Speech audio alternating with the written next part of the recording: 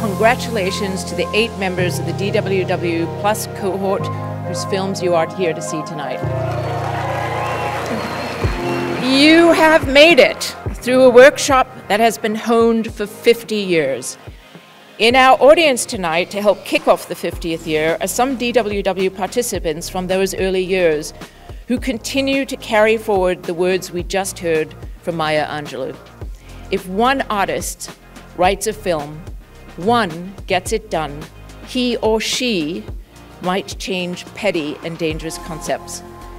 The work isn't just made for us. It's made for future generations to look back at and see who we were at the time, what we stood for, what our values were.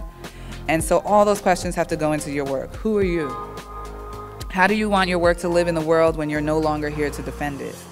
Now, don't get too nervous. Everything you do doesn't have to change the world or save it. But if your work has pieces of you in it, it'll have pieces of all of us. In this line of work, words can be used as weapons and celluloid can be used as ammo.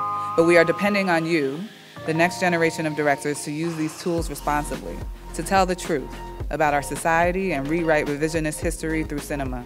You have a responsibility to lend your voice to the stories of today, to bring a different perspective to the art of filmmaking, bring balance to the community and our future cinematic history. You have a responsibility to be loud and opinionated, to widen the path carved for you by women filmmakers of the past, and to lead for women filmmakers of the future. I look forward to seeing the truth you put out in the world. I'm sure it will inspire others to keep going. Thank you.